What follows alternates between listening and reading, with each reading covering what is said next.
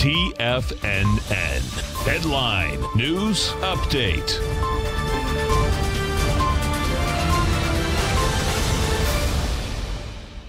Good morning, everybody. I'm Tommy O'Brien coming to you live from TFNN, 10 a.m. Eastern Time, Tuesday morning. We kick off fall trading. We got markets in negative territory to kick things off. You're looking at an S&P negative by about 13 points right now, trading at 45.21. We were as high last night. You look where we were. We were at almost 45.50. So you're talking about giving back almost 30 points in the S&Ps. We got NASDAQ in the red as well. NASDAQ 100, negative 12 points. The Dow really accelerating, leading the way down. Look at that drop off from 35,400 at about 7:30 a.m. this morning.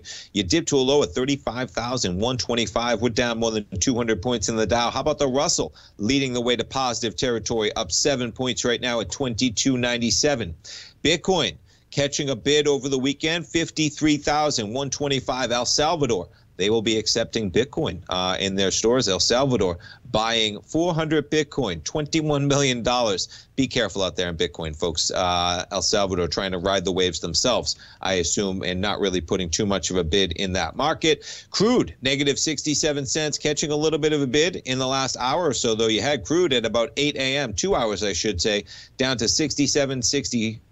Yes, even a low of 67.64. So we've climbed about $1 in the last 2 hours in crude trading, 68.60. And gold contract, we got a little bit of dollar strength today. We have some gold weakness. Gold negative $22 at 18.11. Quite the acceleration on Friday. Kind of back to where we were basically Thursday night. Overnight on gold at 18.11. Silver is off 26 cents. A little bit of a different story on silver, though. Look where we are. I said gold, we were back to the lows of Thursday to Friday. Silver still above, well above that area, 24.54.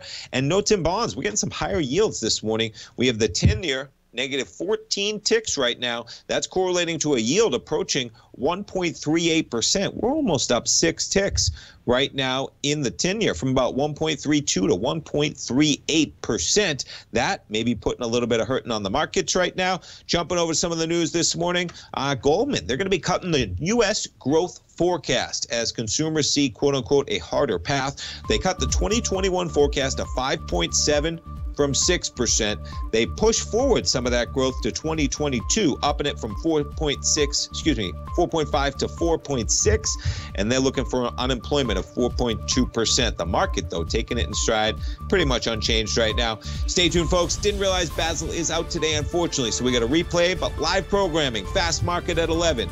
Steve Rhodes, Dave White, Tom O'Brien this afternoon. We'll be right back, folks.